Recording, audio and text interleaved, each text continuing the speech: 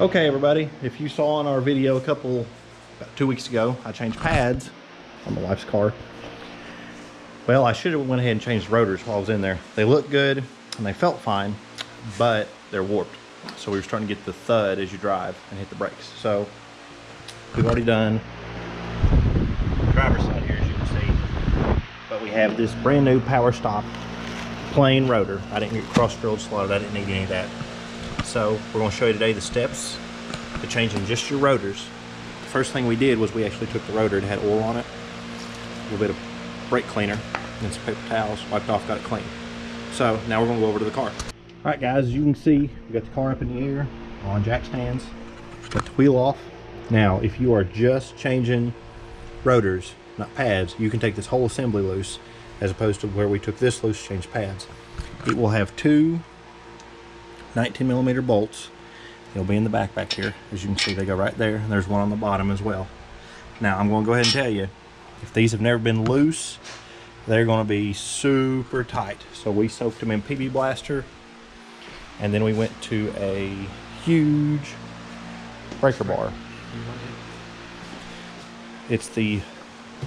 We went to this size breaker bar to break them loose, because it took both of us to get them broke loose.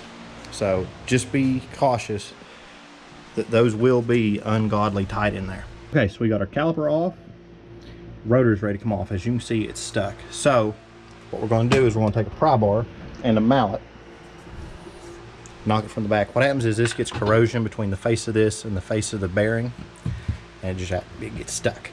You can spray PB Blast or whatever in there, but a good old mallet or a pry bar is your best bet. Oh, as you can see, all that stuff's coming out of there. Knock it loose, pull it off, and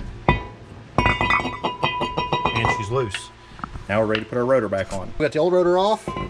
New rotor installs as simple as slide it on, and then what I do, if you see it doesn't want to sit flush, so what I will do is take a lug nut, put it on the bottom. Now something you need to pay attention to on rotors, not all rotors will be like this. I've worked on cars where they have set screws that hold them on.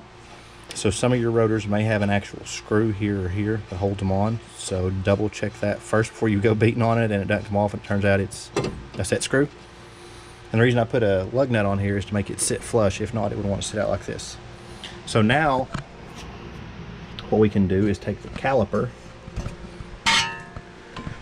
and it should just slide back over the rotor. You may have to compress the pads a little bit, but where these pads are almost new, this is a brand new caliper and rotor, it will slide over.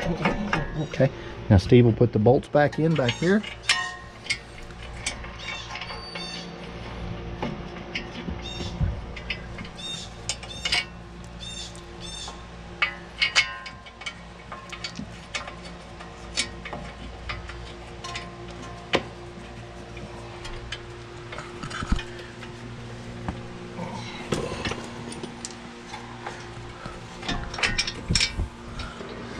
Okay, bottom started.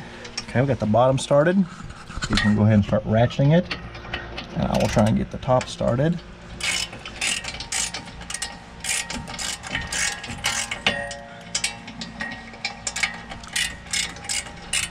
That's hard to do because you can't really see what you got going on here. All right, so we got everything assembled on these back bolts. One thing you want to make sure top and bottom is they are as tight as you can get them, because this is an important part.